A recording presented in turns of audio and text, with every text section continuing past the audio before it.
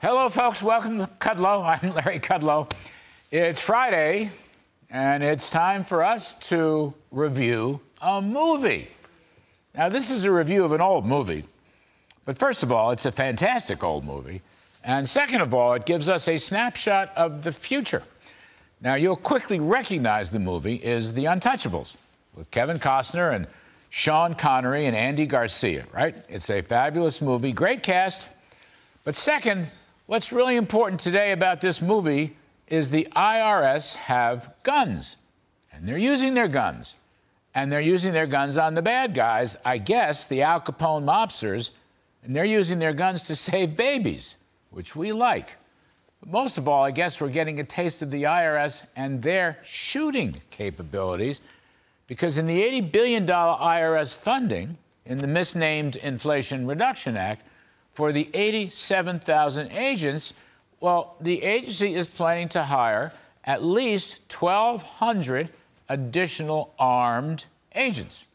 Now, an Open the Books report shows that even before the $80 billion increase in funding, the IRS Criminal Investigation Division was already heavily armed with, get this, 4,600 guns stockpile, including 3,282 pistols, 621 shotguns, 539 rifles, 15 fully automatic firearms, 4 revolvers, and 3.1 million rounds of pistol and revolver ammunition, 1.5 million rifle rounds, and 367,000 shotgun rounds. Now, I know this may not be a lot for the U.S. Army, but I'd like to know, why are a bunch of nerdy accountants, supposedly, why are they armed to the teeth?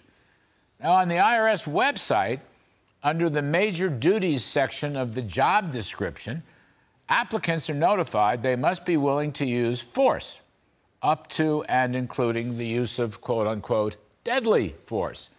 Now, before we show you this dramatic movie clip, which is really Back to the Future, I confess, even though I oppose the 87,000 new agents and the $80 billion spending line item, I figured, you know, it's just a bunch of accountants, peaceful people sitting at their desk and computers doing spreadsheets. Little did I know we're going to send them into the field, armed to the teeth, ready to go after any Al Capone-like criminals who might make a mistake on their income tax forms. Now, hold on. It's time for our Friday movie review. Take a look at this unbelievable scene.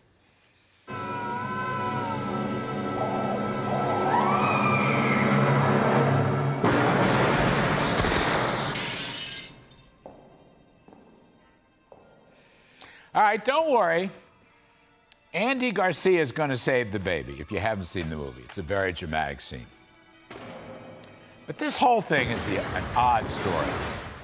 Since the Bidens hate guns and are always pressing for new legislation to take your guns away, let me insert, as a supporter of the Second Amendment, I do not agree with the Bidens on taking all your guns away.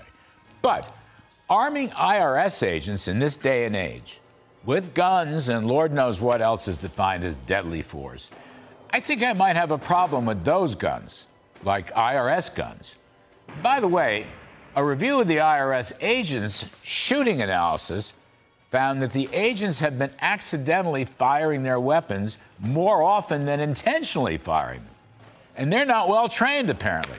And they try to conceal the data of accidental gun discharges. And frankly, the IRS has a history of conducting armed raids on innocent Americans.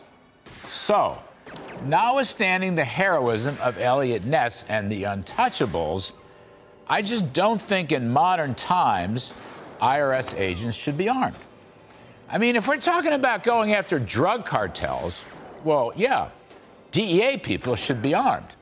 Former Attorney General Bill Barr and a number of lawmakers have suggested using the U.S. military to go after the cartels and their drug factories. Now, that's the modernized Al Capone angle, but it's not an IRS thing nowadays. The DEA agents should be armed, provide maximum funding for police throughout the country, too. Well, yeah, they should be fully armed, but not IRS agents. Really? Aren't they involved mainly in accounting disputes? I mean, if a successful small business person has a dispute with the IRS over a 1099 form, do I really want the IRS accountant to pull out a gun or, quote, other deadly weapons? I don't think so. Speaking as an LLC myself, I don't think so.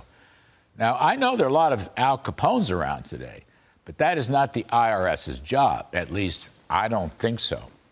So I'll conclude, folks, save America, disarm the IRS.